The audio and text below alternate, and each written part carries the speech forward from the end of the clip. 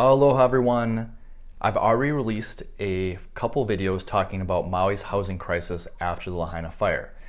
So we know it's already been determined that we need around 3,000 properties in order to get all the survivors out of the hotels and into stable long-term housing. But how are we doing after a few months of searching for those 3,000 properties? Well, the governor just gave us a quick update on the progress. Let's take a look at what he had to say, and then I'll break it down even further and tell you what you can do to help Maui's recovery.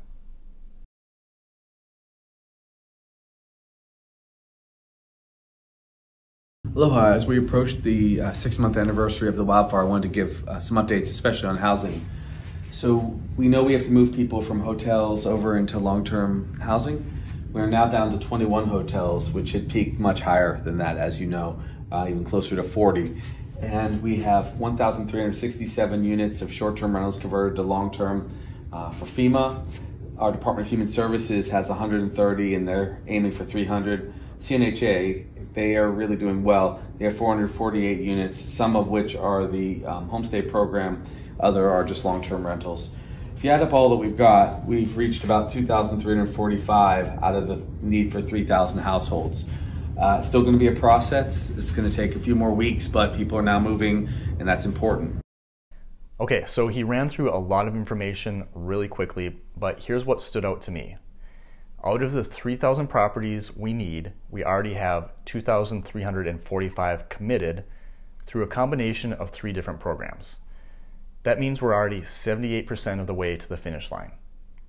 I personally think that we've made a lot of good progress in a short amount of time, but we still need a few more properties to join one of these programs.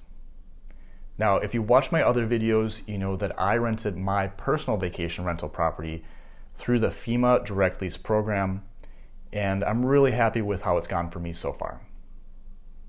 And if you're interested in offering your property to one of these programs, the governor is asking people to send an email to Maui Housing 2024 at fema.dhs.gov.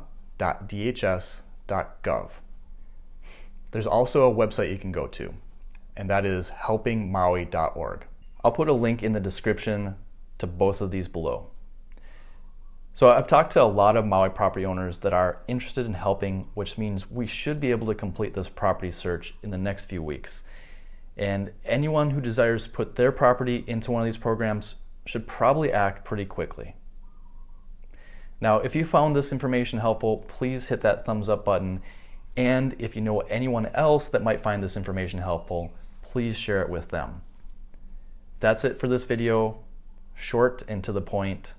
For more updates on Maui's recovery, feel free to subscribe to my channel, and we'll see ya on the next one. Aloha.